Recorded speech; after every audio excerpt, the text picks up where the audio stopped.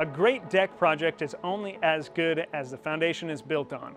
Today we're going to talk about 3 options for supporting your deck. The first option for deck support is the pier pad. That's this preformed concrete footing which we can use to support decks that are low to the ground and don't have a lot of weight on them.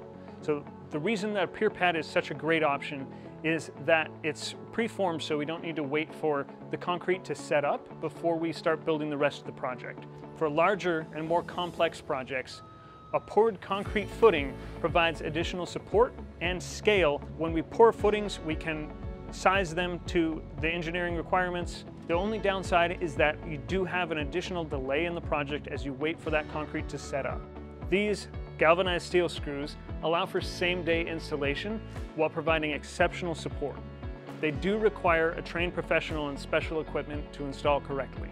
Discuss these options with your contractor to make sure you're getting the best option for your project.